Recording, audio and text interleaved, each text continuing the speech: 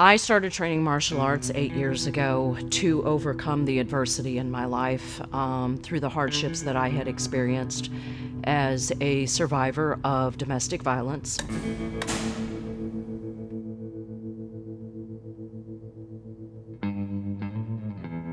The things that I had been through, they had crippled me.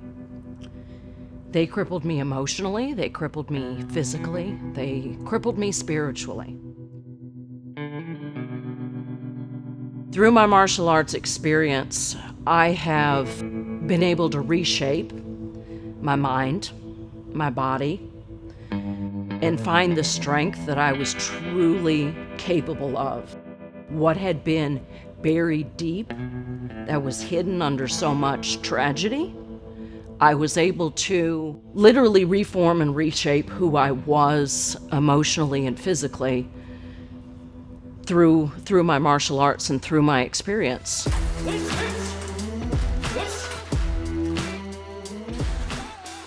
One of my main goals behind this class is to empower women, to have a safe place for women to find that. Some women find it through therapy, some women find it through going out with their best friends. Some women find that through dance.